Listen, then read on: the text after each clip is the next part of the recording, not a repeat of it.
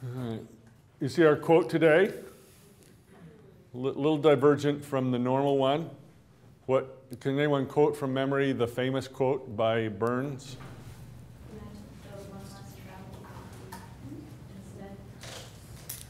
A little louder, Lily. Two roads diverged in a wood. I forgot the middle bit, but he took the one less traveled.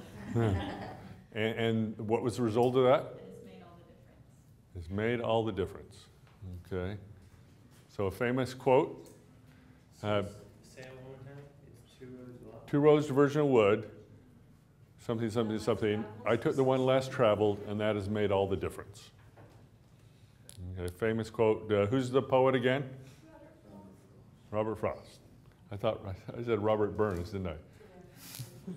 Got you confused there. Okay. All right.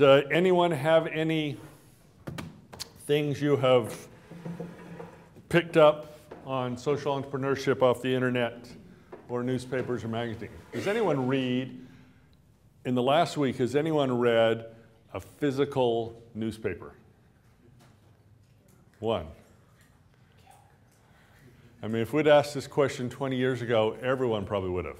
Now, you know, people your age don't read the physical newspapers. People our age don't read the news.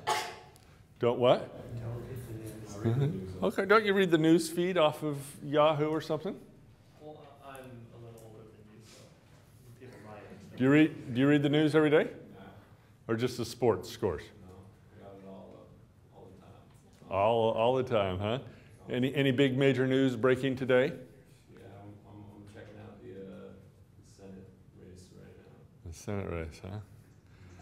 Gosh, we should have prayed for the elections. Boy, this country needs to heal, doesn't it? It is so divisive this year. I haven't seen it this bad in a long time. We just need to come together, you know? Are you a Republican? What? Are you a Republican? Yes. Yeah. Does it even matter anymore? Yeah, I mean, I'm embarrassed by both parties. Let's put it that way. So, it was funny though.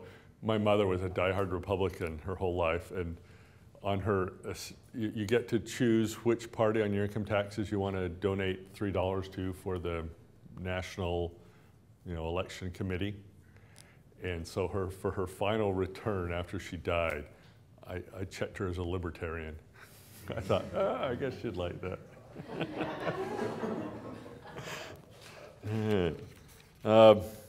What's a good, quick, simple definition of social entrepreneurship?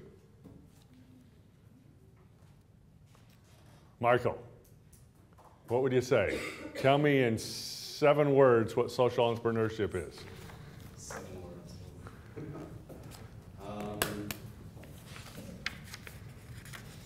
Taking ideas to change the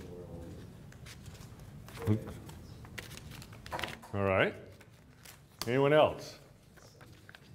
Yes, Thad. I was going to say something different, I kind of forgot, but making a difference through enterprise. Okay, so you got the S, making a difference in social areas, through E, entrepreneurship. So using business skills to solve social needs. Business skills, solving social needs. Think of that in your mind. It's just business skills, solving social needs. Good, quick definition when someone asks you. All right. You see, I've already posted assignment 13, so you've had time to work on that or understand what we're doing for Thursday. Let me just read it to you if you haven't already thought about it. It goes along with the great ideas. So write 100 words of what you learned at Wednesday's Great Idea Exchange, 100 words or more of what you learned at Thursday's Great Idea Showcase, and so you have 2 paragraphs to write. If for some reason you can't be there because of PCC work or your teacher said no, you have to be in class, get someone else's notes and draw from what they had to put down what you'd like. Also, next week's assignment will just be one big assignment, and it'll be due a week from Thursday, so there won't be an assignment due next Tuesday. and I'll give you a lot longer to think about it and do it. Okay, so it's worth, double the points, so you'll need more time to work on it. And it'll be a company website that is a social entrepreneurship company out of Europe, and you'll have to explore their website and look at all the things they're doing. Okay, so I was trying to think, how can I get you to look at their website and really dig into it and think about what they're doing and analyze it? So I've gone through and pulled out questions from parts of their website to help you look for those things. And it's more of a make-work assignment, which I don't really like, but I couldn't think of any other way to really help you explore their website. So I would love it if you go beyond the fill-in-the-blank answers and say, why are they doing this? Or I don't like what they're doing here. Okay, that'll really earn you a top grade on the assignment. If you just say, I'll ask the question, what does this stand for? And if you find the answer and just, put down the 3-word answer, that's okay, but that's just, hunt and find, you did that in 3rd grade. Is it really gonna stay in your mind and change your life? So I'd like it if you thought about what you found and assimilated it and had it, do something in your life. All right. Tony, what's a quick definition of social entrepreneurship? Let's copy using business ideas to solve social. Good. All right. What did he say? Using business ideas to solve social needs. All right, good. All right, let's get that memorized. That's when you just got to know a few certain things, so when people ask you, hey, what was that course all about? You can explain it. You aren't fumbling. That's your elevator speech about what this class is about. All right. At the end of class, we'll pass out little strips of paper with your accumulated grades on them. So remind me to get to that, okay?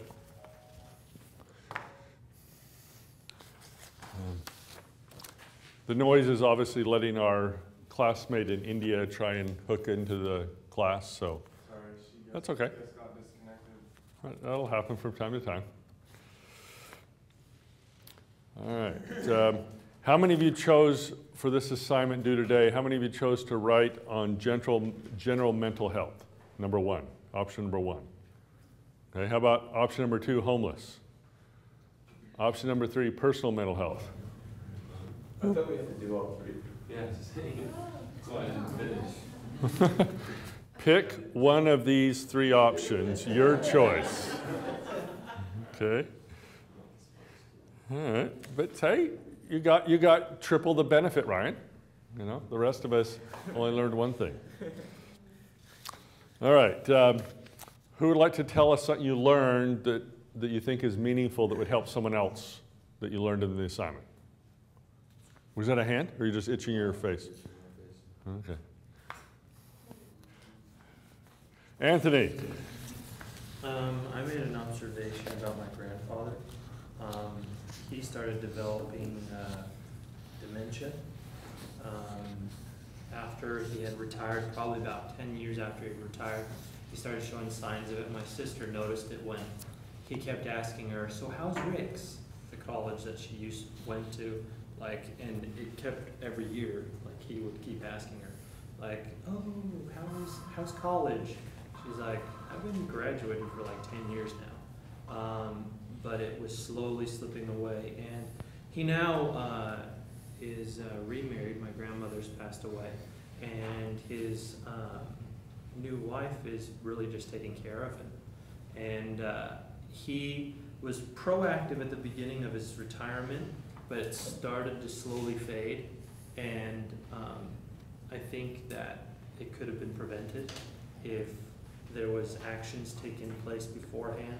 And doing a little research about the mind and how the muscle can deteriorate due to diseases and different things like that. Usually when you lose mental capacity, it's very difficult to get it back.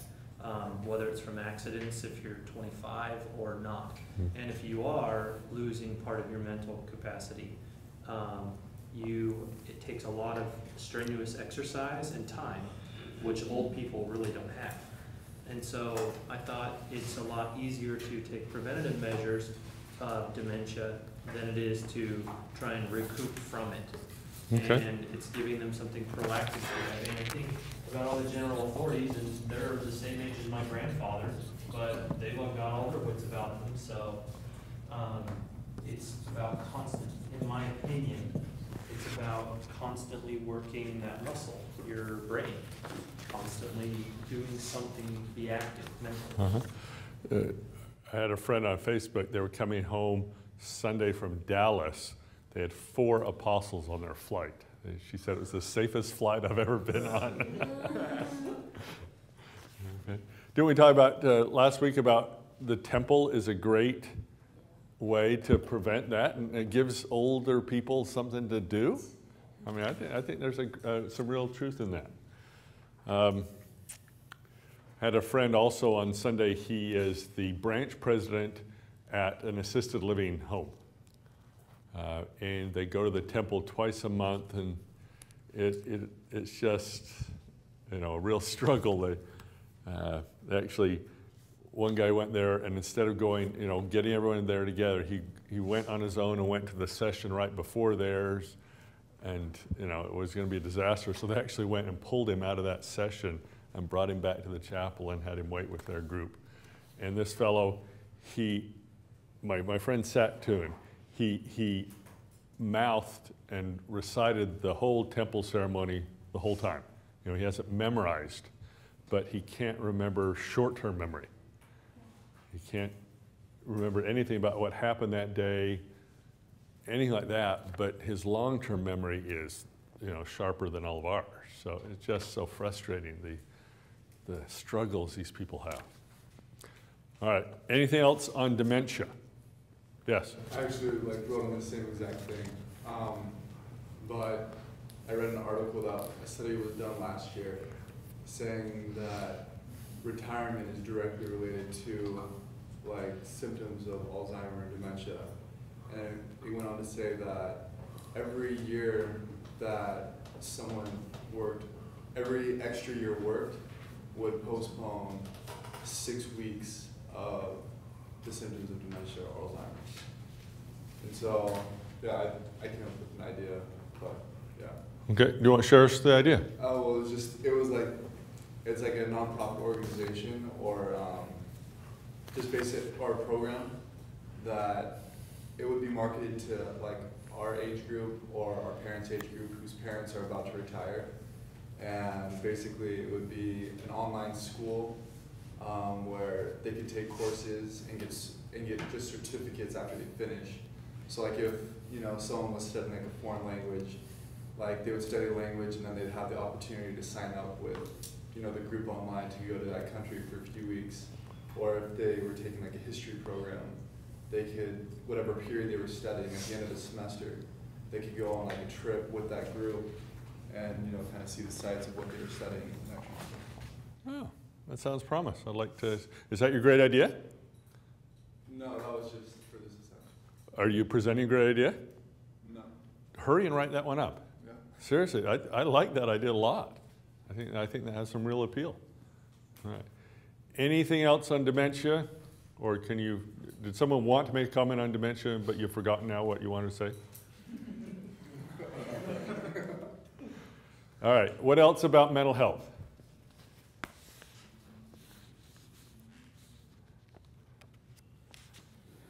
All right, Dad. Mine is more focused on myself individually. Okay. But I don't know if it's true, but I have this this belief or idea that mental health is, or at least our own mental health is very unknown. In other words, you can be physically unhealthy and see it because it's physically evident, but if you're mentally unhealthy, it's unless you're suffering dementia or insanity, it's pretty much not evident. But I think even there's different levels of mental health, even if you're not to the point of dementia or whatever. And that is in making decisions and solving problems and keeping your wits about you. And I think that if you're not constantly improving, if you're just living day to day on habits and not developing your mental capacity, then I believe that you'll just get stuck in one same mindset, and you'll live through habits the rest of your life, and you're not really progressing. And I think a good social entrepreneur needs to have a sharp mind, a fit mind, instead of just an unhealthy mind. You know, I mean, I need to be in tune and mentally fit in order to make the right decisions, to be able to be self-disciplined, to make the decisions necessary to succeed. You know what I mean? And so I think it's important to make special efforts every day to strengthen your mind, as he was saying, how it's sort of like a muscle. You have to exercise it, and I think it's important that we exercise self-discipline and spend time. I mean, as students, it's easy because we're always constantly studying and also constantly improving. But once we get out of that and we fall into the habit of daily routine, I think we can kind of set certain neural paths in our mind that are constant, and we need to change that up so that our mind is healthy. Okay, have you heard that a lot of the great artists throughout history have had mental health problems? Well, that's how they get their inspiration, That's an interesting idea. I mean, can they get their inspiration only that way? Well, that's just easy. I mean, I would hope not. I would hope that people who are mentally fit, physically and emotionally fit, can be in tune with the Spirit, and the Spirit opens up windows of creativity that they hopefully can't only get if they're mentally off balance. That would be a little scary. So that's a whole interesting issue, is do you force people that are mentally off to get help, to get medicated, and then they lose some other aspects of maybe their artistic side? You know, a lot of issues in the social arena, if you think about it, they might violate our agency. I mean, how many homeless people really don't want to change their lifestyle?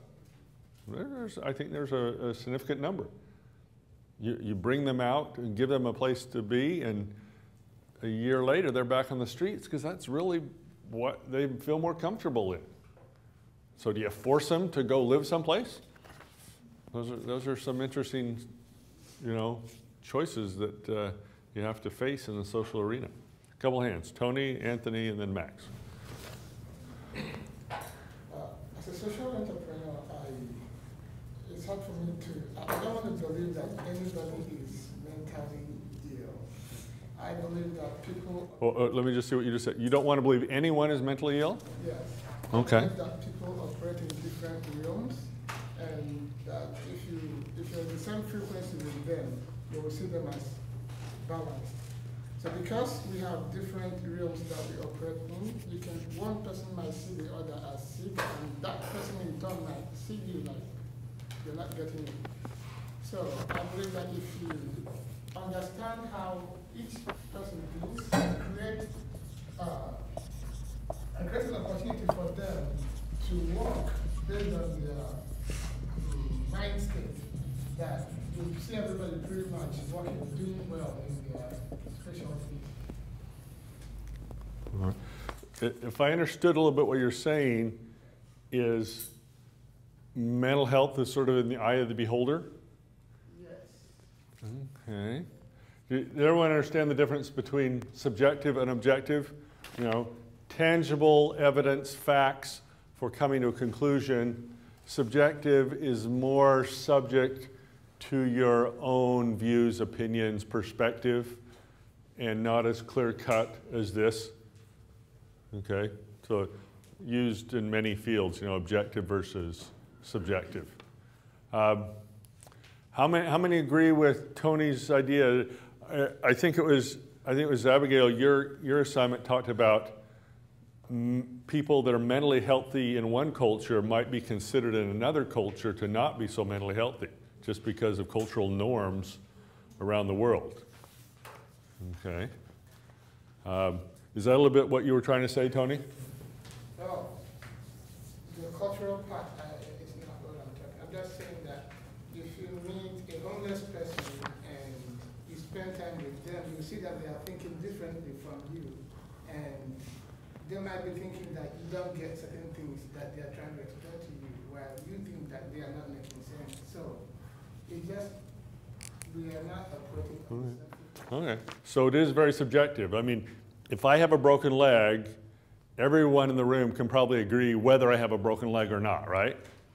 There's some visible evidence versus if you think I'm mentally unstable, I might be able to convince a few of you that I'm not, and the rest of you will still think, oh, he's really off kilter. Okay, so the mental health issues are a lot harder to diagnose and to decide whether there is a problem or not, right? Okay. All right, Anthony, we went to you next. I kind of have a theory in the idea that people who develop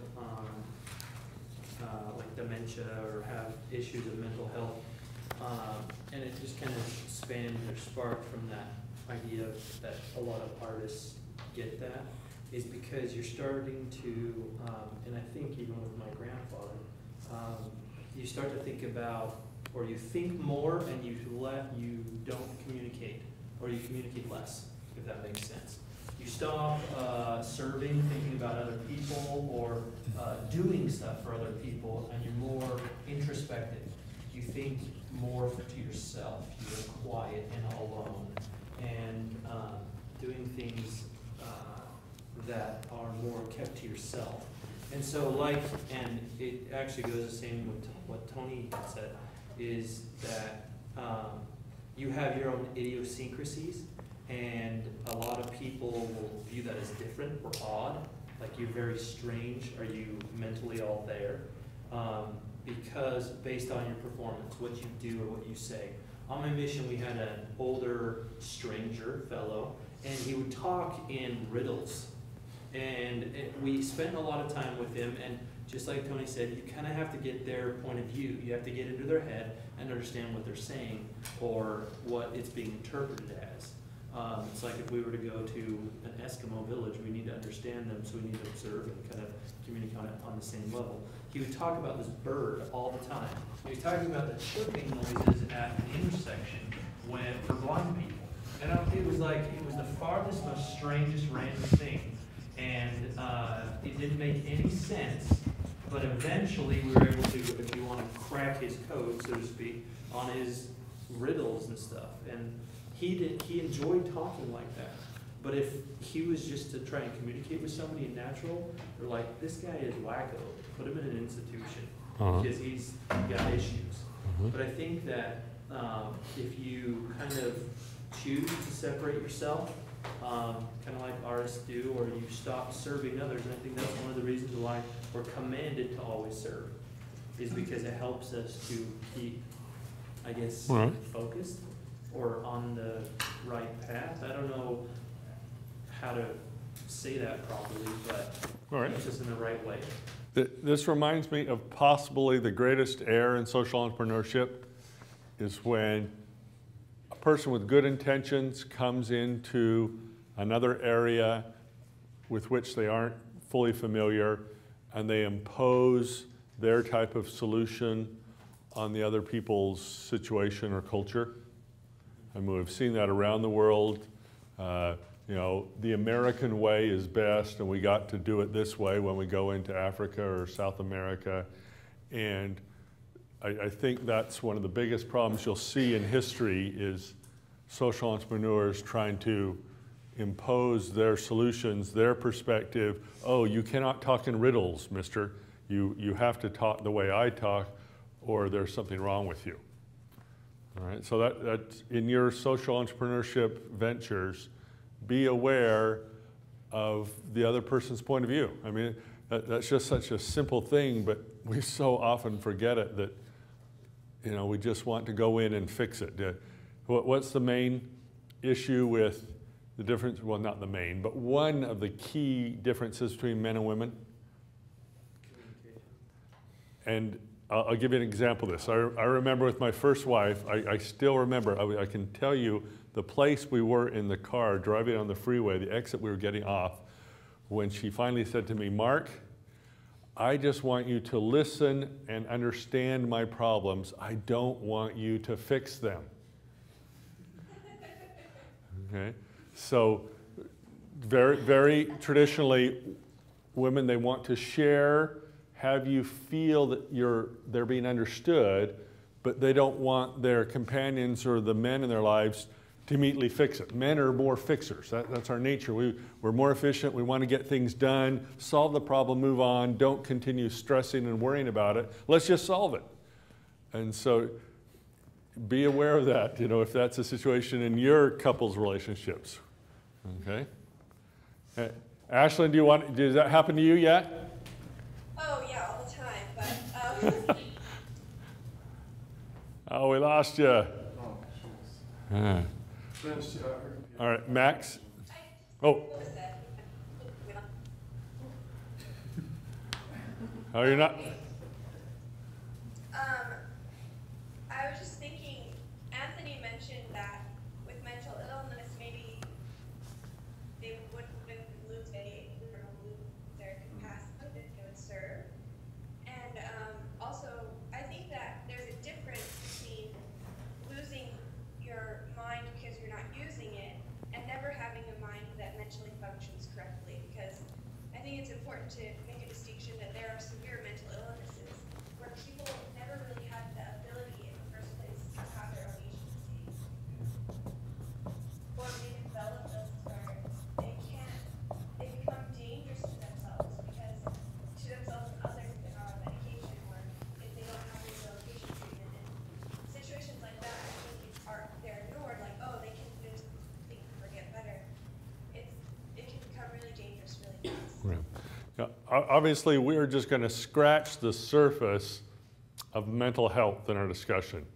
I mean, there are hundreds and hundreds of different mental health issues to discuss. You could take a whole college career discussing mental health with all the things there are, as Ashlyn said, you know, things from birth or things that have developed later on in life, et cetera, you know. So disclaimer, we just aren't going to be able to get to everything. All we're trying to do is, remember, light the fire in your minds to get something burning for you to think about it and take it from here, okay? A teacher is not to wrap up this nice little present, nice little bow, really nice, and to give it to you all gift wrapped, and that's your education.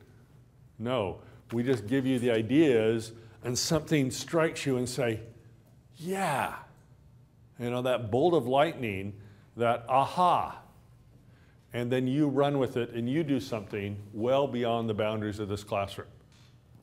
Max, have you forgotten your comment? We told you, we said we'd get to you. So far ago, it's not relevant anymore. Okay, sorry. All right, any other comments that you started to bring that we didn't get a chance to tell you about? Okay. All right, so general mental health. Anything else on general mental health of the population? Ryan? There's a talk given by Elder Morrison of the 70s. It's called Myths About Mental Illness. And I would suggest reading that. Because it will clear up a lot of the myths that we've talked about here. And it's pretty lengthy, and you know, we don't need to really get into it in class, but I would highly recommend it. Elder Morrison has really become a champion of mental health in the church. I think he's had some family experience with it. Does he mention that? Not in the article, but I've heard him speak in other arenas where I think he seems to have a child or something? A close knowledge of it. Yeah. Another thing to look is the National Alliance for the Mentally Ill, NAMI, National Association for the Mentally Ill. A very good organization. If you want more research, go to their website and look at that. Myths about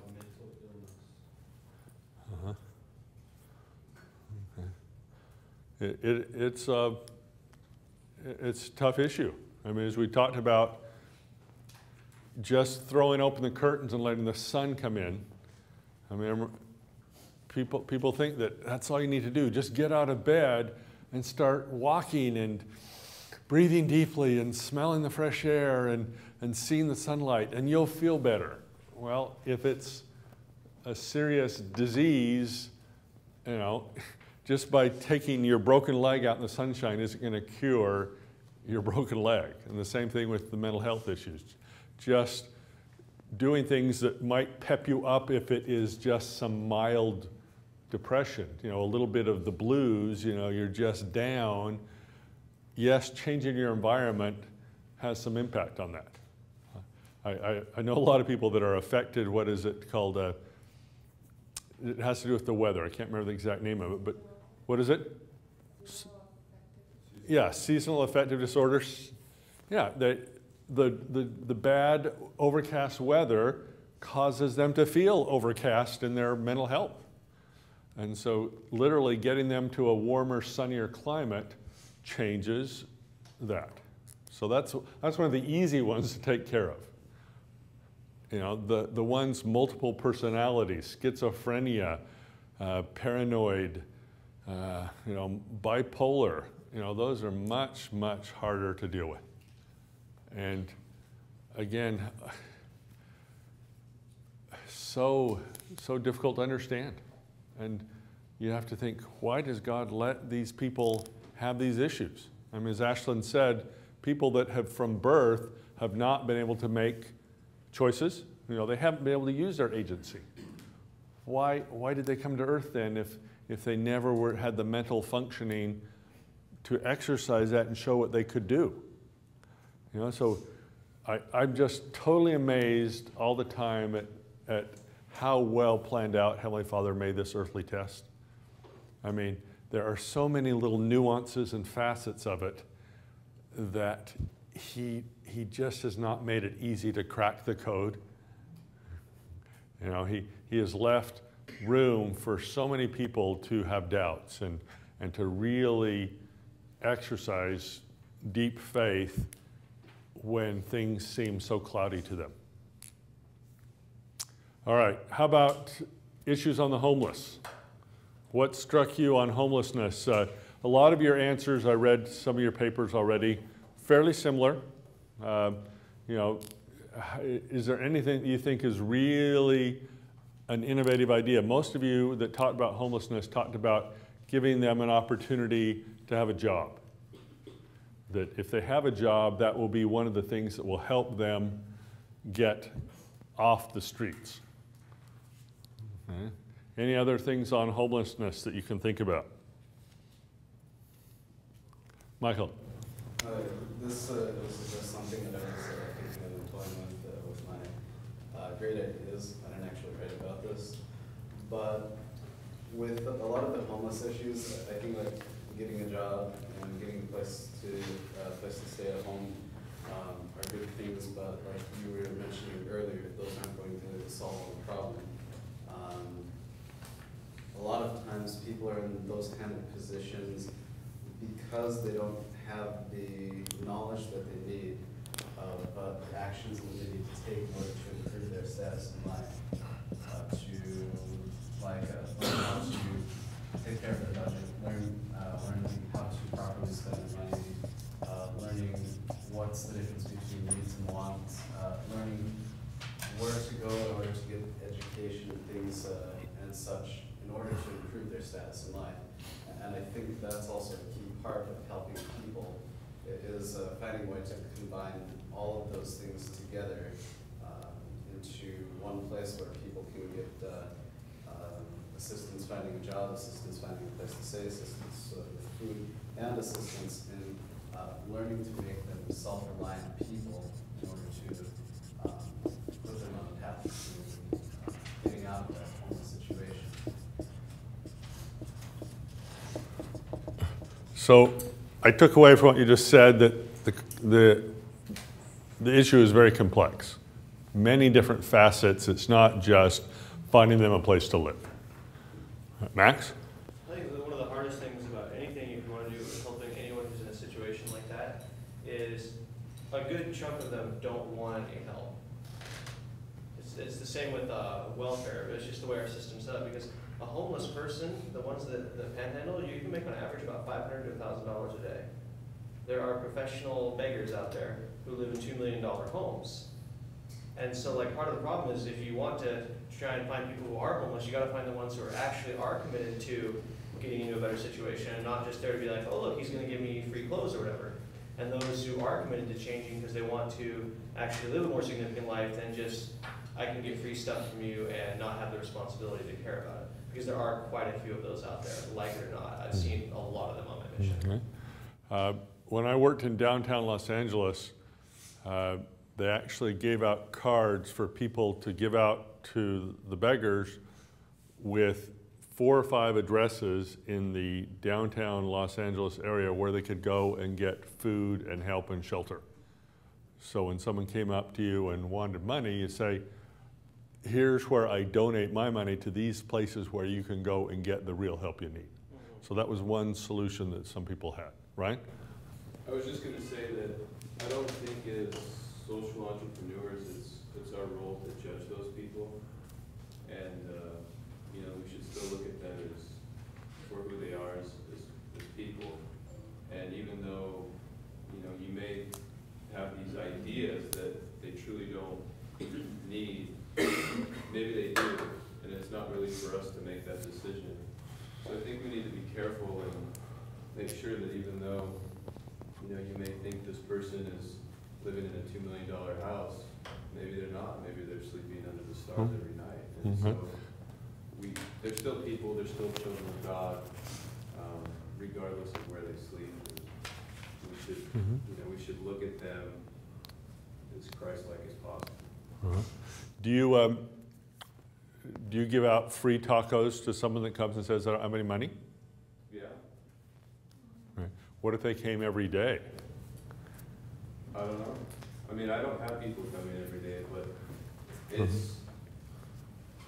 it's the idea that if you can, then I feel like you should.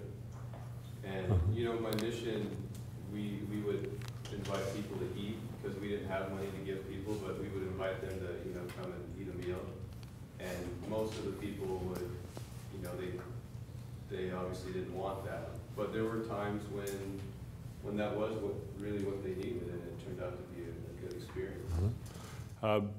What about the idea that someone who is taking away resources from you, maybe, and we can't, I know what you're saying, we can't judge what their motives are or what their true nature is, but should we be a little bit careful that we don't give too much of our resources to the most vocal person or the person that comes by the most often? You know, I understand what you're saying, I understand what you're saying, but is there some points you need to be aware of on both sides of that you shouldn't let yourself be totally taken advantage of, because then you are not having the resources to give to people who really might be in need? Hammond? If you look at a lot of the soup kitchens here in Hawaii, that's a big spot where a lot of them congregate. Some of them, well, most of them to get help, but a lot of them to deal drugs. You know, to deal drugs and to just get high, you know.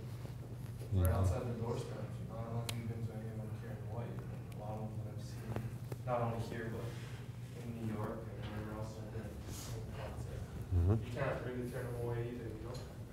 Is there an analogy between mental health, helping people that don't want your help, and you're trying to convince them that they do need help, and your work as a missionary when you're trying to convince people that they really could have a better life with the gospel? I mean, how many times, you know, you're out there trying to help people have the vision of what the gospel could do to change their life? Isn't that what's similar, hurdle we face in trying to help some of the homeless to know what it's like not to be homeless, so they can choose and say, wow, do I want to be on the streets, or let me understand what I really could have my life be like? You know, a lot of people, what is it, Section 124, I think, they know they would embrace the gospel, but they know not where to find the truth. You know? So part of our job is to give them the resources and the skills and the knowledge so they can make informed choices and then choose to have the lifestyle they want to have. That? Oh, Ashlyn? Now, how did she tell you that she wanted to talk? She texted it, she writes it on. Oh, okay. You'll hear a little ding. All right. Ashlyn. This is her hand, this is my hand. Okay. I was actually just going to mention what you just said. I think that poverty tends to be a mentality. They don't understand what life could be like, and sometimes it's scary to make big life changes, and so when they start to have opportunities, there's a whole lot of issues that they have getting out of that type of a life. I see it in another context. I see it with my friends who are over 30 and unmarried. They are scared, a lot of them, to change their life. They're very comfortable with being single. The thought of coming together and sharing their life after so many years of singlehood with someone else and changing their routines and all that, that's pretty tough. So you have to help people have the knowledge to make choices. Yes? On my mission, we were encouraged not to give money to homeless people. And I learned that firsthand why. And you know, I had some extra leftover cash. And so I think I gave out like a total of like $8 to like 3 different people in a park. And honest to goodness, within 5 minutes, we were almost practically like not getting mobbed, but like just like they came out of the woodwork, man, out of the bushes. Like you wave $1 in the air, and these people just came from all over. And then every single day, leaving our apartment, it was like this like shark fest, you know, people just coming up out of everywhere because like all those Mormon kids, whatever, you know. And I couldn't have been more than $8, $7, $8, you know. Anyways, I learned why that was. They didn't want like you have. It's like you can like that parable. You can give a man a fish and feed him for a day, or you can teach him a fish and feed him for a lifetime. And so I saw then why we were encouraged as missionaries not to give up. Plus, those funds were sacred for us, whatever. But yeah, I think that there was a lot of experience that I had. You know, so. All right, we have time for one quick comment, then we want to change subjects. I think whatever system you enact, you're going to have a method in place to figure out those who want to change and those who aren't going to change and just want you to perpetuate them not helping themselves. Because you're not helping somebody who doesn't want to help themselves by giving them exactly what they ask for and keeping them in the same spot. You're really not helping them at all. You're perpetuating the system and you're doing a disfavor for them. By saying, oh, well, you can't change, here's $5 to go spend on whatever. You know, you're not doing them a favor at all. It reminds me on election day today, I'm going to totally butcher the quote and the idea, but something about when societies realize that the people they vote for will give them things to stay in office. You know, they'll open the treasury doors and you will vote for the people who open the doors the widest, you know, is going to lead to the downfall of your society. You know, because there'll become the time when there are not enough people producing and everything is just going back out as freebies to too much of the society that is just addicted to the handouts from the government. Any last comments on the third topic, personal mental health? Anything that you really want to share, make sure people know?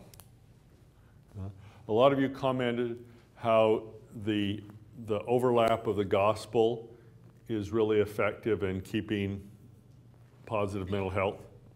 You know, that obeying gospel principles is the key to having a good, sharp mental health situation.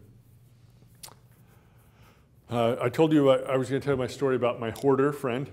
When I lived in a little town in California, there was the weird old lady in the ward.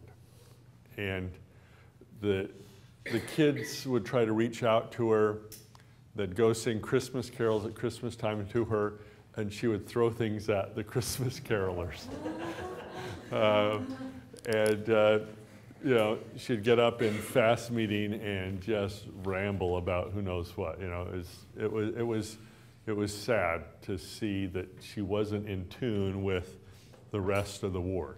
That was the hard part. You know, people can be eccentric and you can love their idiosyncrasies, and then there's just people that are just so odd that they push people away. You know.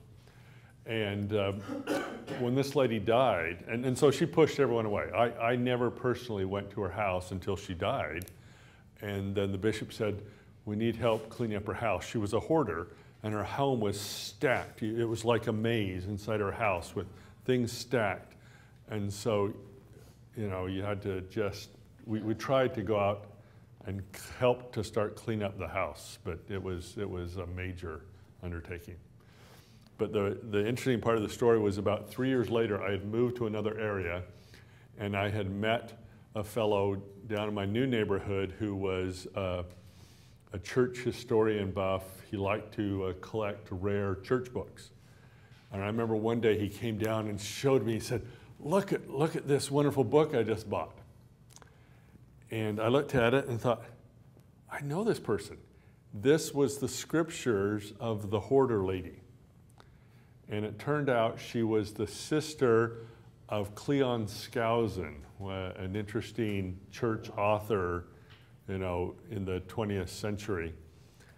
And he had had lots of general authorities come to his home over the years.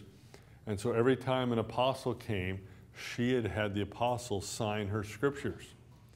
So my friend had bought these scriptures for $3,000. It was one of the best preserved examples of the most signatures of general authorities in one place, you know, famous apostles. And I thought to myself, if I had been a better neighbor and ward member and reached out to her, you know, when I lived in her neighborhood while she was still alive, she might have given me that book.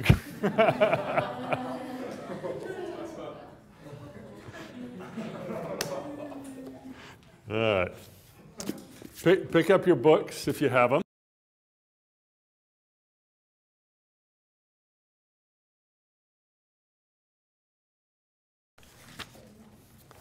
I had a chance to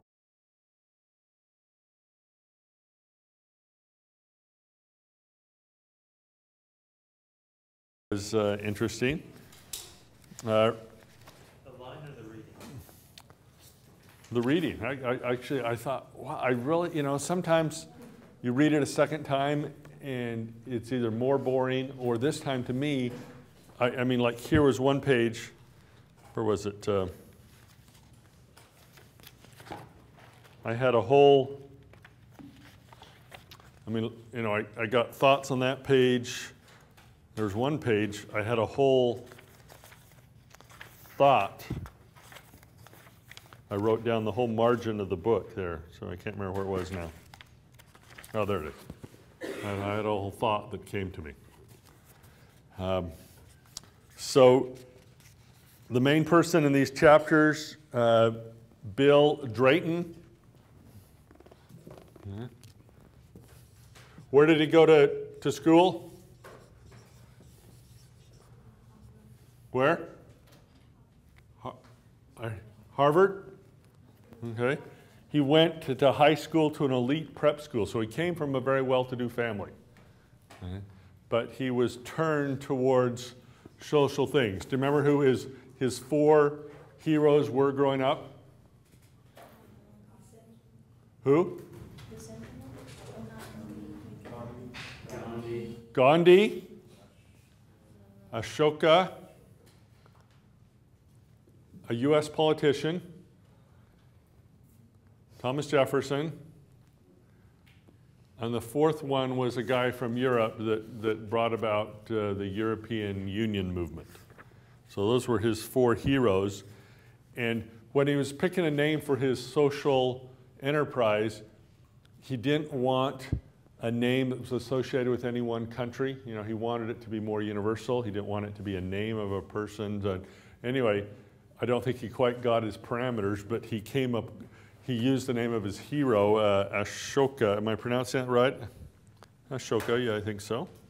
And now it's in 46 countries. That was as of the date of this book, 2004, so they're probably in more than 46 countries now. They had assisted 1,400 entrepreneurs, and they provided more than 40 million in direct funding. How many staff members do they have? You know, here's a social enterprise. They have 120 staff members.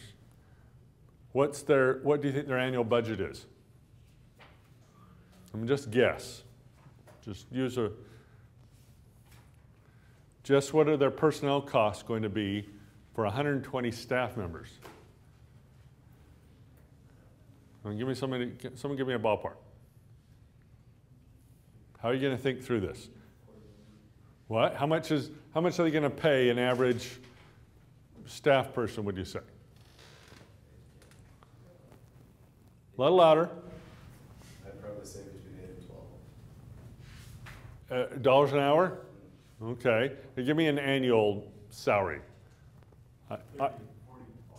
Okay, I picked 50.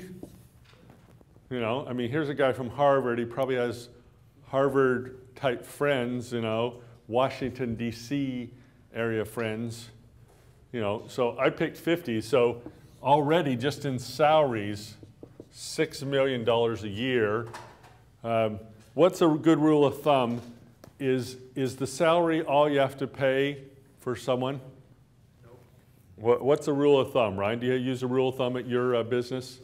Yeah, factor in 20 to 30% more, just depending on what the taxes are for state. Or like the bike says, it's even, Okay. you know, the vacation. Healthcare, insurance. Okay.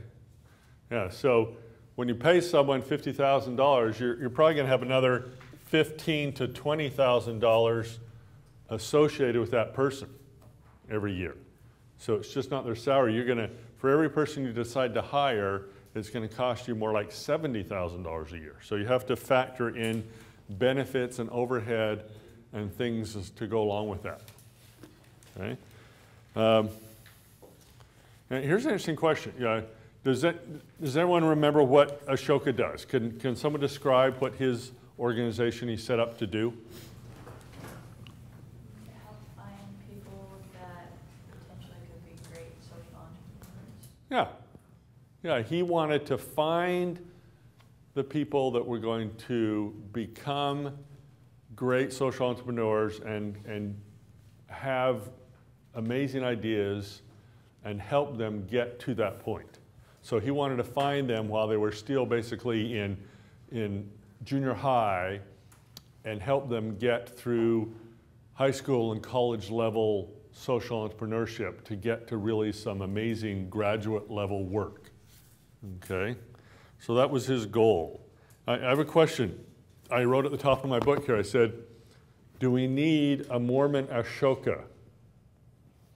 Do we need to have a mechanism within the gospel to take amazing young people and really help them do phenomenal things? Will that help? I think we have something in the beginning phases, Institute, outside of, church and even BYU. There's an Institute of Religion to be able to kind of help progress that along, but I don't think it's nearly to this level, no. Mm-hmm.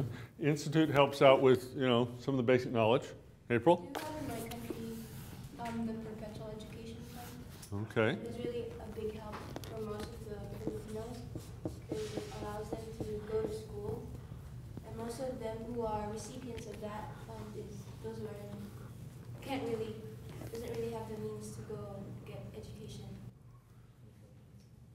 All right. Is there,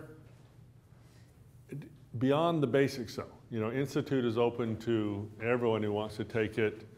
Perpetual Education Fund is getting to be reasonably widespread.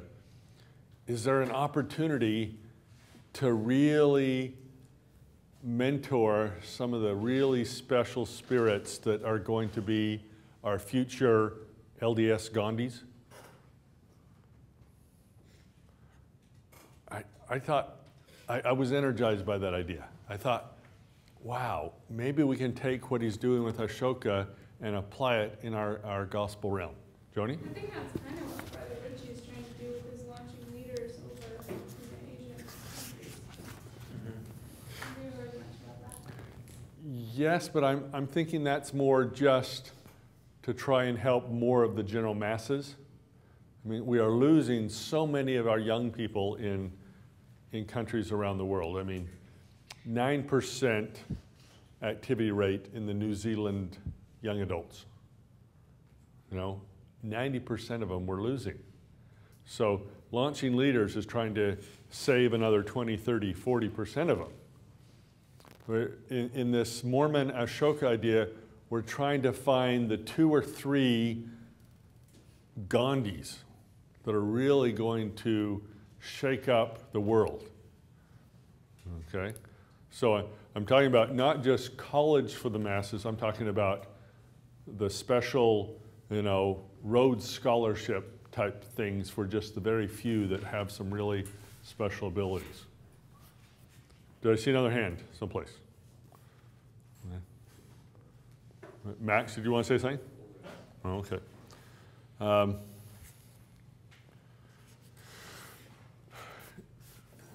Interesting how you guys, I get the feeling like anything you've learned from the book hasn't sunk in. Yeah. And that's okay, because that's the way things normally are. You read something and then 3 weeks later, you can't remember it. It didn't change your life. Yeah. So, and some of you may be bored or frustrated that sometimes we keep going over some of the basics in class. Like this, today will not be the last day that I ask you for an elevator speech on what social entrepreneurship is. And hopefully by the end of the course, all of you will give your 6 or 7 word definition. And some of you are already bored with that because you, on day 3, you already had a good definition in your mind. But we go over some of the basics to hopefully get them so ingrained in you that it becomes part of your nature.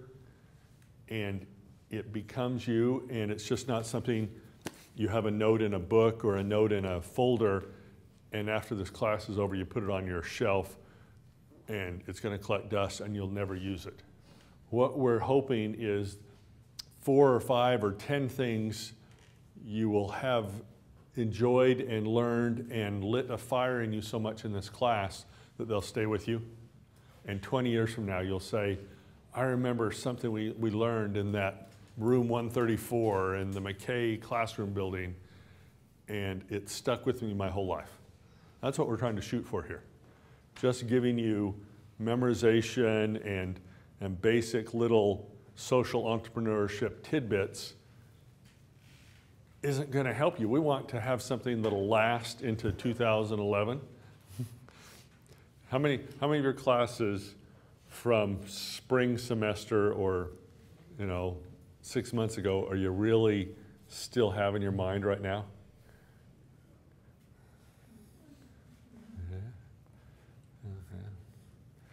All right. Yeah. Well, hopefully, you know, part of the college experience is to give you the skills to keep learning forever and not just give you forced memorization experiences in college. We want to give you the skills so you can keep learning for the rest of your life. And hopefully something we'll say in social entrepreneurship class here will give you a love for SE that will stay with you the rest of your life. And wherever you are, whatever calling you have in the church, or, you know, whether you're a relief study president, I mean, isn't a relief study president, one of her main duties is dealing with the social welfare of her ward? And if you can do that in a creative way and use some of the principles you learned in this class, we will have done something good for the future of your ward by what we talked about in class here. I saw something, Michael. Oh, okay. So I didn't really think about this past week because of the midterms, but when I was reading through on page 52, I thought the last paragraph down there, which was actually kind of lengthy, I thought that was kind of interesting. It talked about the need for 3 dominant human motivations that we need for power, affiliation, and achievement. And mentions that those people that have the need for achievement tend to be less influenced than others by suggestions as to what they should do, think, or believe. And it goes on and talks about they tend to be less conforming. They tend to be able to, be engaged in their problems and seeking counsel of difference in order to achieve what it is that they want. And it's, okay, just read the sentence. While others view entrepreneurs as risk takers, McClellan doesn't see them that way. They typically accept challenges only when they perceive there's an acceptable chance of success, and when the main determinant of success was their skill. So I thought that was interesting to point out. Yeah. Not necessarily needing to be a risk taker, but That's migrating towards what you're good at. Michael's highlighted one of the key pages in the book. So fold down, I've already folded down page 52, and you can see how much I've underlined and started. His idea he talked about was a 3-star idea that I had underlined in my book here. McClellan has done some basic work in a landmark book called The Achieving Society. And he found that there were 3 main, he called them dominant human motivations. The need for power, the need for affiliation, the need for achievement. And he found the one most correlated with social entrepreneurs was achievement. They wanted to make something happen in the world, and that led them to their social entrepreneurship endeavors. And a couple other things Michael said that you may not have heard since he was speaking this way in a softer voice than mine. He talked about they preferred to get advice from experts than friends, and they tended to be more conservative, strangely enough. They weren't big risk takers. That sort of struck me on the surface as being counterintuitive. You'd think an entrepreneur would be one that would, be willing to take some risks. And he said they tended, in fact, for example, to be conservative in games of chance, but daring in games of skill. Which they did because they had great confidence in their own skills, where they could change something. It was part of their control, but in games of chance, it was random. So they were more conservative because they realized they weren't going to be able to influence the outcome. So I think that's the opposite of what you would expect. The main determinant of success they thought was their skill. They weren't really money driven. They were more driven by the actual achievement. Profits were important because they gave the entrepreneur definitive knowledge of their competence.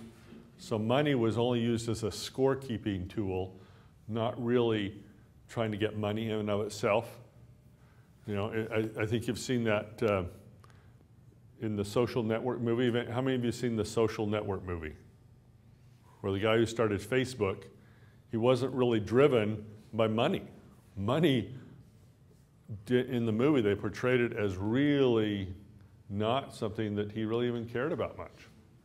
He was driven by a whole other set of issues. Here was an interesting little tidbit. Have you ever had a leader that made you feel like you were their best friend or you were number one in their life? How many parents can make each of their kids feel like they're their favorite kid. And so every kid says, who's your dad's favorite? And every kid will raise their hand because they think, of the 10 kids in the family, all 10 think that they're the favorite of the dads. So one of the points they make here is, and like all good leaders, he made people feel bigger, not smaller. He made people feel bigger, not smaller. Drayton talked about what he liked about Gandhi. He was most interested in his hows. How Gandhi crafted his strategy, how he built his organization, how he marketed his idea. Do you remember the story about the Salt March?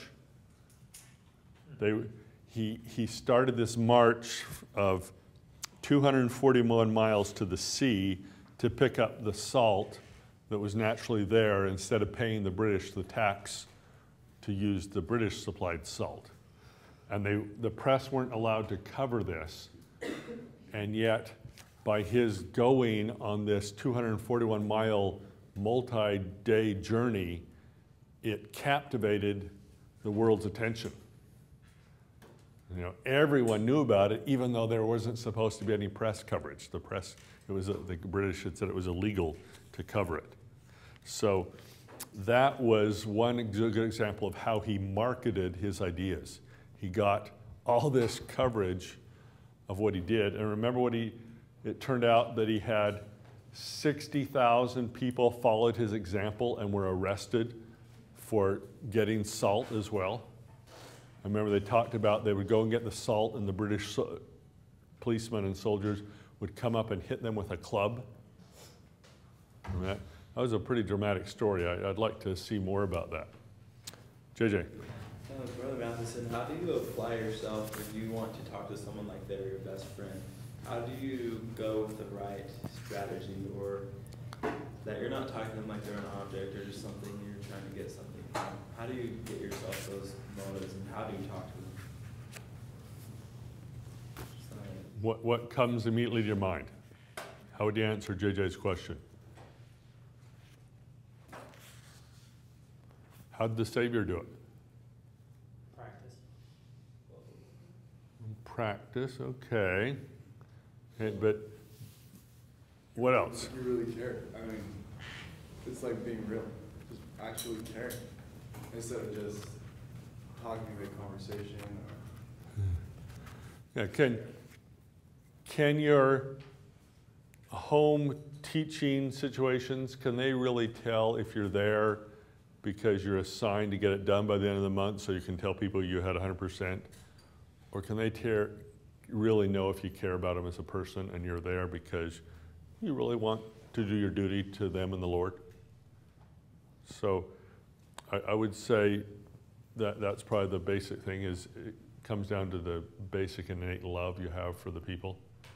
If you don't really love the homeless and really spend time with them, and what has happened to me, for example, like I was called as a scoutmaster about 3 years ago, and I'm getting too old for winter camps, and our first winter camp was actually the worst night of my life. It was seriously horrible.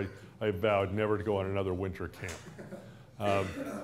And so I was worried, I'm now 53, I was worried about relating to 12-year-old boys. And it was amazing to me to see how God granted me love for them that I didn't think I had in me. Here's a thing I've learned. One of the hardest things I think Jesus said to do was love your enemies.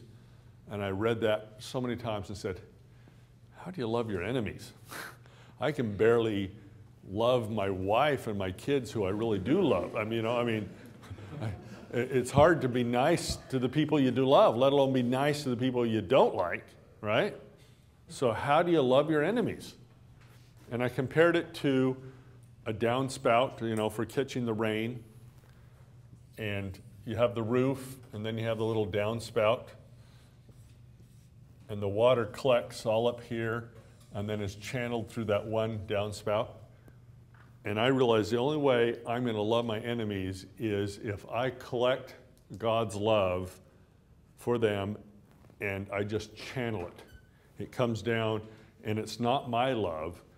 I'm just letting God's love come in through me and then giving it out to my enemies.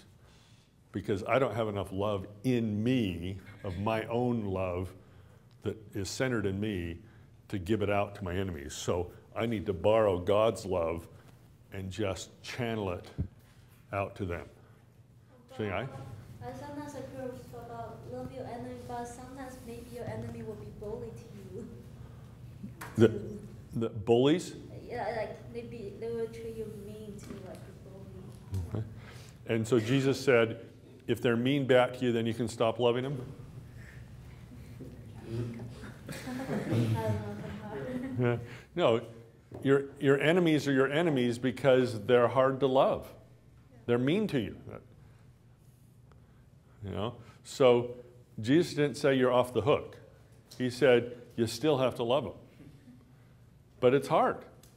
I mean, I'm sorry, but like remember the lady about the smells? I mean, helping the homeless is hard sometimes because they smell bad.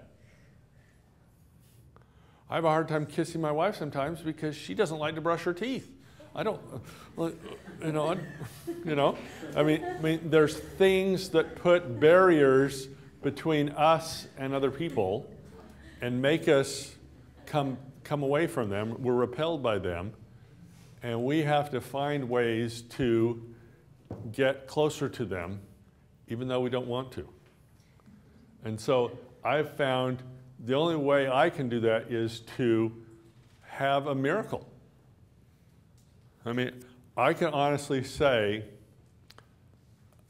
I love each and every one of you in this class. Some of you I know more than others. Some of you I've had some more interaction with. But I can say I love each of you, and so that's why I want to serve you. And it's not anything I've really done. It's some magic thing that happens when we do our part.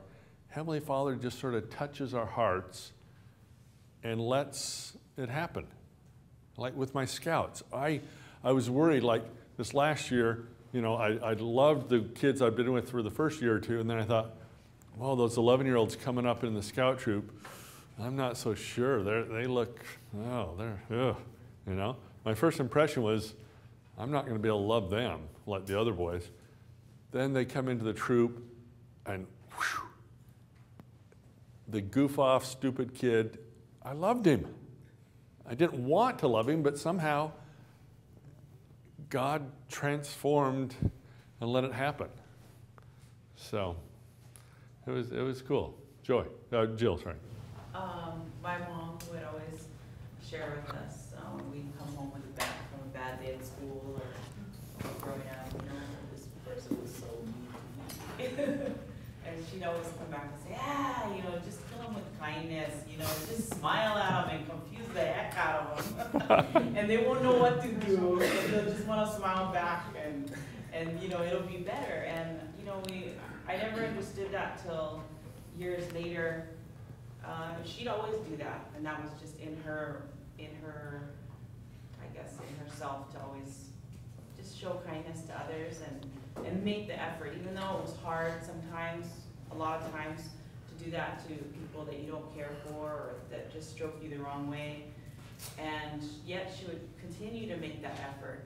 And it wasn't until after she passed away that those people, you know, that we've come in contact, like her children would come in contact, they would share with us, oh, you know, I'm so-and-so, you know, your mom was such a wonderful woman. You know, they would share all of her loving attributes, and they would share things that we never knew that she did. And, you know, it just shows that even though these are, it's very hard to show love to your enemies, but when we're there, we make the effort, and we do, you know, we can kill them with kindness like that.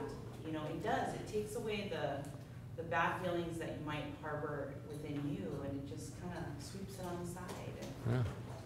Yeah. That whole forgiveness thing is just a miracle. I mean, it doesn't make a lot of sense, logically.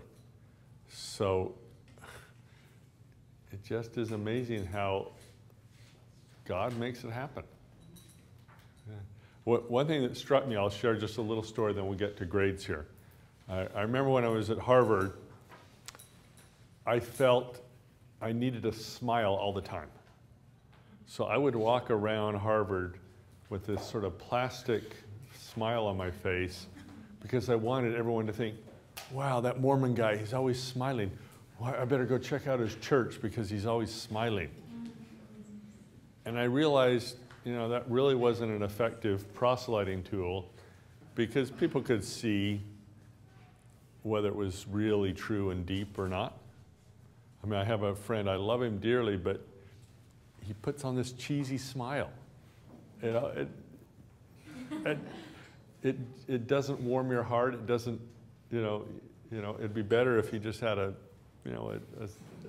funky, you know, because it would be more genuine. So the bottom line takeaway from that is employ the principles of the gospel in your leadership and your social entrepreneurship interactions, and just be genuine and beg for God's mercy to change you and to be an instrument in His hands to do the good you want to do, and do it in your style, in your way, and don't try to feel like you have to do it Gandhi's way or Bill Drayton's way or, you know, this other way. The beauty of service is God will take everyone with their unique abilities and let you be that kind of person, you know, and He'll use you whatever way He can. And it won't be the way He'll use your neighbor, but He'll still be effective. All right. Still trying to figure out a good way to get you grades here. So I'm going to pass these out. Yeah, do you want to take half of those?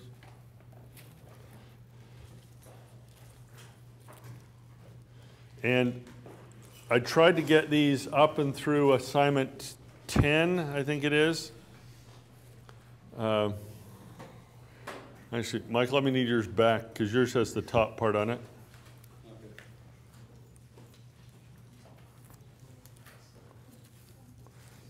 Uh-oh. This one doesn't have who's who here. Who would be first? Seth? Probably Are these out of anything in particular? If it's an Or A, just it's like a not. string of numbers. It's a random string of numbers. I just typed in, you know, like a monkey just pounding on the keyboard and just, no. That's how you get your grade.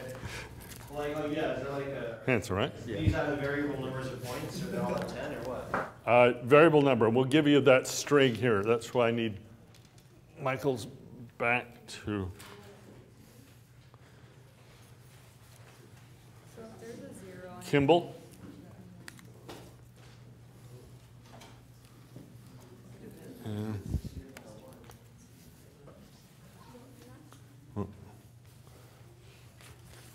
Well, you get the big one.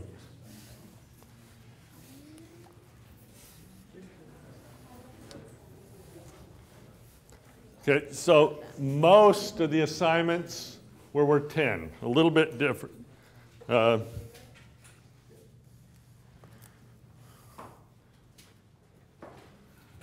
obviously, your name is truncated, so hopefully we got your full name. Michael, can I have it back? All right, so first column, some of you have 3s. If you responded to the email the very first week of class and let me know you got your emails, you got 3 points for that.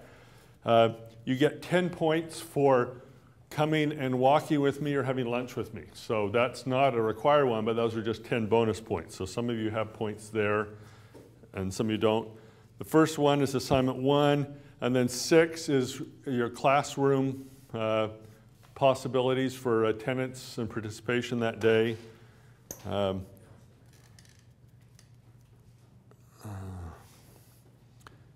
Do you want me to read off, continue across the top so you can write, or do you, if you probably those of you, most of you don't need to care about if, you know, if you're in the A, B level, you probably don't need to worry about it. If you see some blanks there on yours and you're in the C or D level, email me or come talk to me and I can tell you exactly what assignment you're missing, okay?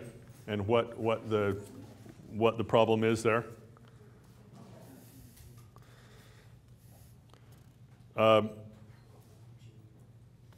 Couple of the quizzes, I have to reevaluate those a bit, so that'll change a bit because remember I said I'd give you the highest of the 2 template quizzes, and we haven't done that yet.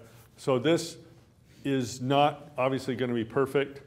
This is just to give you a general feel for where you're at, to know whether you need to come in and meet with me and get some extra work and some things. Those of you that care about your grades, that you want to have a 3.9 GPA when you leave, come in and we'll work with you on that. Obviously, the thing I care about is that something you learned here will change your life 20 years from now. That's what's the important thing. So if you're not worried about the actual letter grade you get, that's fine, but I hope that this is a rough approximation for your general effort in the class, okay? Any general questions that are of interest to the whole class, if you have a specific question, wait and come up to me afterwards or email me or call me. Is there a general question about these that the whole class would like to know? The last one's on the end, is that what it's out of or your? The total is, you should be able to, the total right now is 199 points. So whatever that is, you are out of 199 possible points. And then with some of your bonus work, some of your extra work, some of you are over 199 points. Okay. Any other general questions?